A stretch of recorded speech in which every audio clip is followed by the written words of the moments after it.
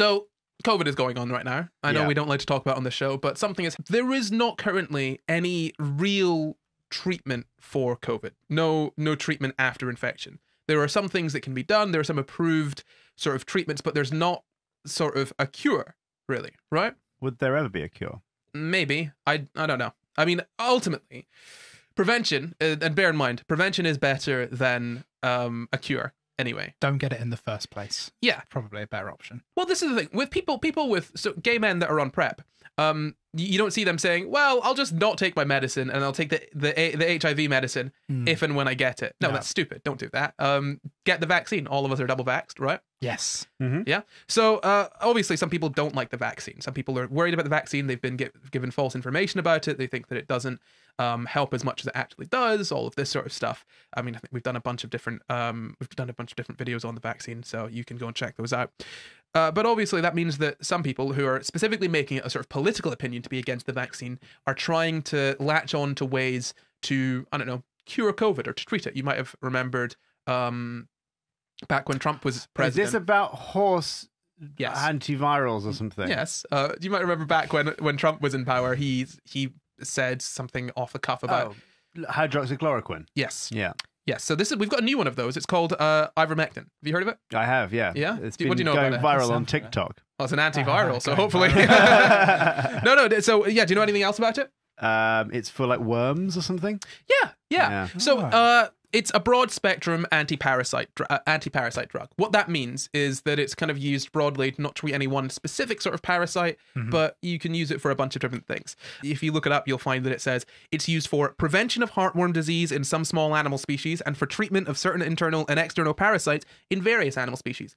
You might have heard of it more sort of commonly as a horse dewormer, which is true. It is used to deworm horses, but it is also approved by the FDA for limited use in humans, mostly for specific worm infections. You've got river blindness, which is a specific kind of worm that infects your eyes, and I think a sort of stomach worm as well, and a few other things. Rosacea, a specific kind of sort of rosacea that gives you sort of pustules. It's used for that, but it's severely limited. Also, the World Health Organization, they've said it is an essential drug, I think mostly for scabies, but really it's not used in the UK. In fact, I'm not sure if it's licensed in the UK. I found a post for someone asking for it to be licensed in the UK. There is one product in the UK that uses it, and it is a topical cream. So there's no tablets of it. There's nothing. There's just one topical cream that is approved for use in the UK.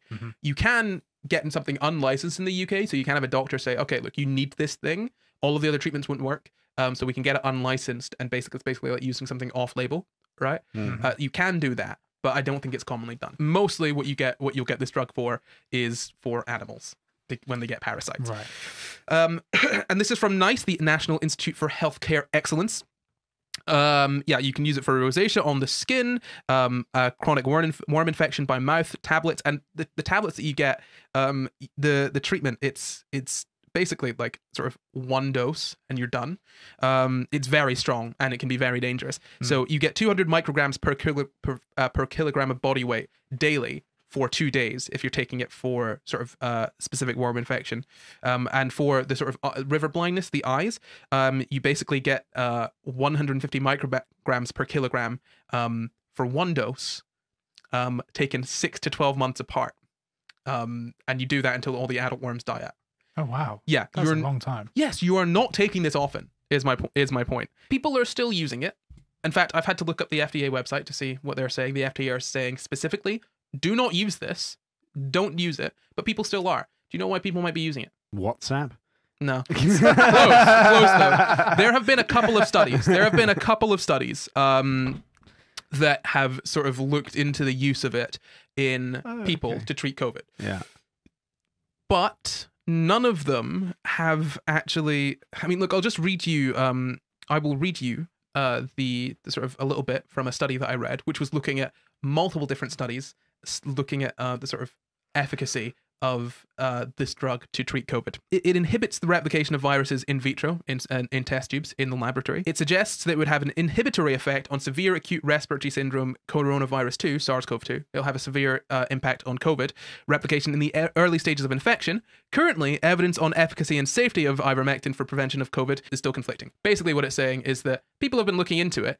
in sort of test tubes, it can stop the replication of this virus, but that doesn't mean that you can use it in a person, right? In vitro and in vivo are very different things. You can have a drug that works really well in like sort of in a test tube, in a sort of isolated, oh yeah, it'll stop the replication of COVID. If you put it into a person, it could kill the person, right? Right. Yeah. And thus far, there have been... That does stop the replication of COVID. It does the job, doesn't it? Yeah, but then so would a bullet. Yep. Yep. Have we tried that? Are there any studies about that? No, Luke, there are not. If you shoot a test tube for COVID, does it work?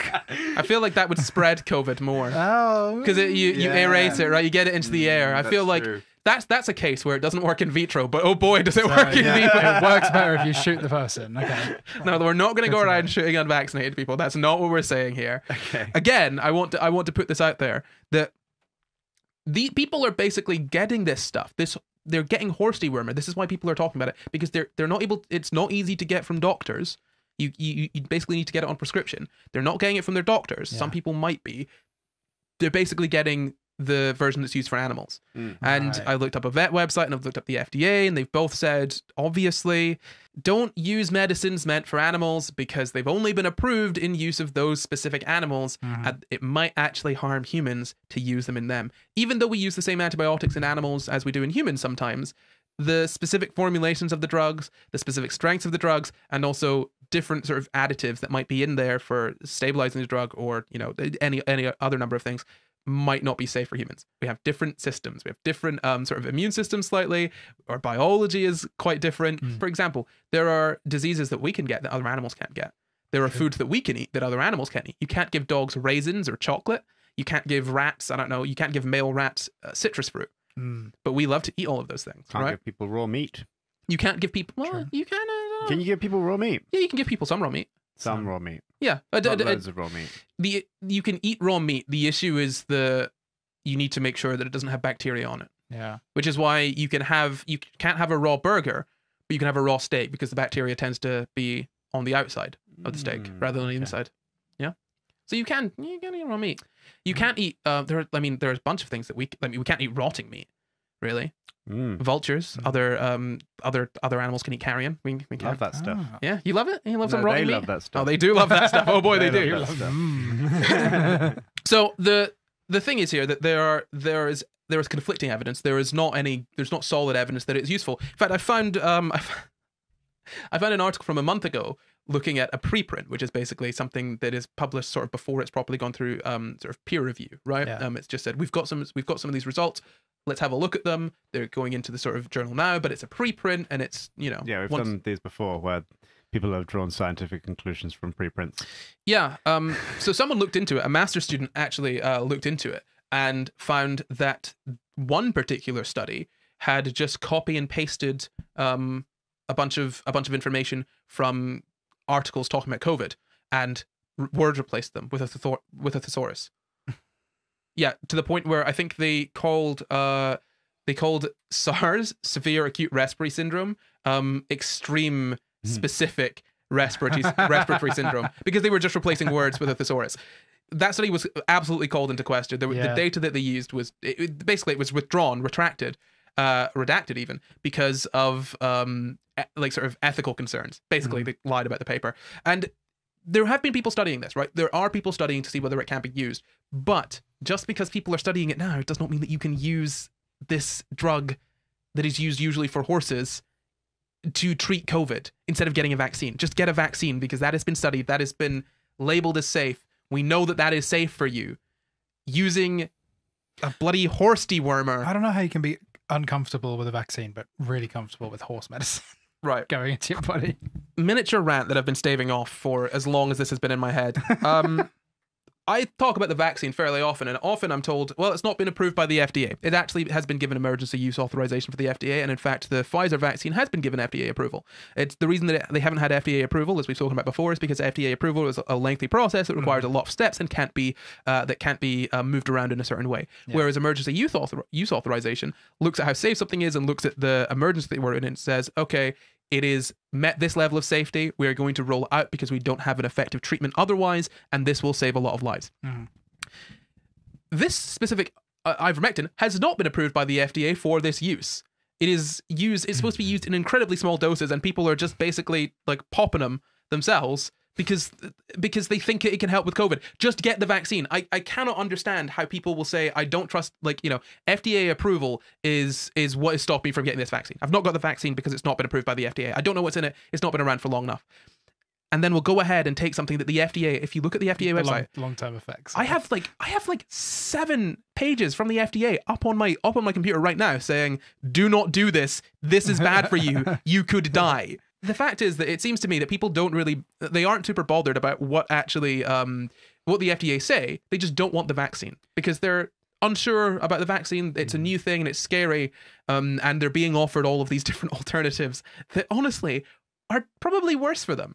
Now, it could come down the line that a specific formulation of ivermectin at a specific dose given at specific times by doctors in a specific setting could be beneficial for the treatment of certain of COVID, right?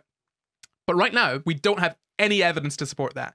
And if you're taking that instead of just taking the very simple preventative measure of a vaccine, Jesus, man, like consider why you're doing that. Yeah. So I just want to say, should they be using it is my next little part. And again, I'm going to quote from a specific study here. Based on the current very low to low certainty evidence, we are uncertain about the efficacy and safety of ivermectin used to treat or prevent COVID-19. The completed studies are small and few are considered high quality. Several studies are underway that may produce clearer answers in review updates. Overall, the reliable evidence available does not support the use of ivermectin for treatment or prevention of COVID-19 outside of well-designed randomized trials. Basically what I'm saying here is just because you as a random person off the street sees that there has been a study that says ivermectin could be useful in the treatment of COVID does not mean that you should self-medicate using that, because that is one study, and just as a person off the street, you're probably not qualified to judge the quality of the data. And do you know who is qualified to judge the quality of the data? You. No. The NHS, World Health Organization, and FDA, all of whom have specifically said, do not do this, just don't, you could die. I'm the FDA. I'm the FDA, and I'm telling you, don't do it. In fact, I do another quote from. That's right. Another quote from the FDA: "Taking large doses of this drug is dangerous and can cause serious harm. For the love of God, please stop taking isolated studies out of context and saying this is going to help, because what will help is the vaccine." I've said it over and over again. But I just want to reiterate that the science of the vaccine has actually been worked on for over a decade. We've actually used we've had studies, long-term studies on mRNA vaccines, not specifically for COVID, but for cancers, and then also moving on from that for infectious diseases. We've had studies on them for cancers for over a decade, so we do have some long-term idea of what RNA vaccines do to your body, and the answer is not that much, because it's RNA. It won't integrate into your DNA. It's just not how RNA works. Any real long-term problem with the vaccine, we would have expected to see some evidence of it by now. Specifically a few months afterwards, we would have expected to see that, and we haven't. So all evidence points to right now the vaccine being safe. And if you're waiting for long-term studies on this vaccine, you don't understand how it works clearly. Especially if you're waiting for long-term studies on the vaccine and using ivermectin instead, because the studies on ivermectin say it's very dangerous and it's only used for very, very, very serious infections. Usually when all other drugs don't work. Yeah. Right? It's usually when all the other drugs don't work. And I think my last thing to say on this little ivermectin rant is that I've seen a lot of people talk about skepticism, right? I'm a skeptic. I'm going to remain skeptical of what's put forward by the NHS, FDA, World Health Organization, because I don't necessarily trust them. Now, what I would say to that is that being skeptical does not mean not believing anything. That's not what skepticism is. Mm-hmm. Being skeptical means asking questions, and when those questions are answered with reliably, then you should accept those answers. If you question everything and disbelieve everything, you're not being a skeptic. You're just not believing anything except for the things that you want to believe, right? Mm-hmm. Because if you're going to be skeptical at ivermectin as you are about the vaccine, no one would be taking it. The aim of being a skeptic is to no longer be a skeptic. Exactly. Not to be like an eternal, forever skeptic of questioning and then questioning the answer and then questioning that answer. And I feel like a lot of people, and this will be anecdotal evidence, but I'm gonna tell you a story from something that happened to me the other day. Yeah. And I feel like this applies to a lot of people that sort of have gotten in contact with me. Someone said to me, "Look, you're saying that the vaccine is safe. You're saying that this is dangerous, but Here's a report from the FDA. Here's a report from the CDC, and this is the thing that people are worried about. It was a report talking about in one town how within 500, like in a group of 500 people, there were some issues with, I think, the efficacy of the vaccine. Now, that does seem worrying. You know, there's some issues with the efficacy of the vaccine. Bear in mind, if you look at the report, it's in one town and it looked at 500 people. That does not apply to the entire US. It could be a fluke. It could be anything. Now, that was in the screenshot that the person sent me. So I looked up that report and I read the whole thing. It was a page long, maybe 2 pages. I scrolled down to the discussion section, wherein it said, this data should not be used to draw any conclusions about the efficacy or safety of the COVID-19 vaccine. So my point here is that often, it seems to me, when people are being skeptical, they will see something that makes them question something, and they won't seek out the answer. Because in that instance, the answer was on the same page. Yeah. You can't say, I'm worried about this, and then find the answer on the same page and be like, oh, well, I'm still worried about it. You can be worried about it, but if a scientist tells you, my data should not be used in this way, and you start using the data in that way, you're not being a skeptic.